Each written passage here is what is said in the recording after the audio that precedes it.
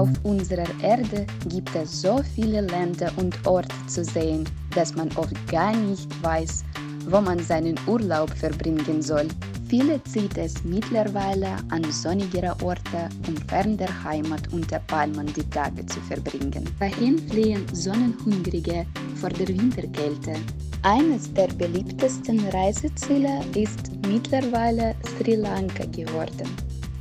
Der Bürgerkrieg in Sri Lanka ist seit Mai 2009 nach 26 Jahren endlich beendet.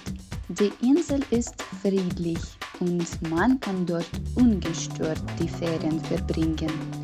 Die Insel Sri Lanka liegt ca. 10 Flugstunden von Russland entfernt, mitten im Indischen Ozean, südöstlich vom Subkontinent Indien. Reisezeit ist das ganze Jahr. Es gibt keine Jahreszeiten wie in Europa.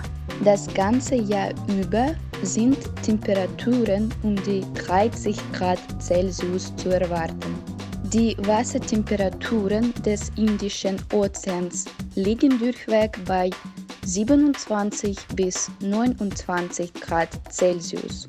An der West- und Südküste herrscht das ganze Jahr tropisches Klima.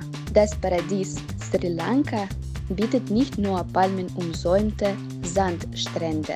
Die grüne Insel bietet viel mehr.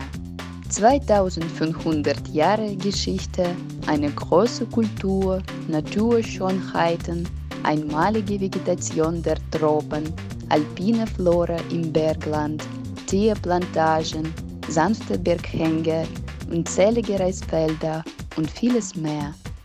Zu allem kommt die überwältigende Gastfreundschaft der Menschen auf der Insel. Diese Vielfalt macht die Perle im Indischen Ozean zum idealen Reiseziel, wo der Fremde fast jeden Tag neue Überraschungen sehen und erleben kann.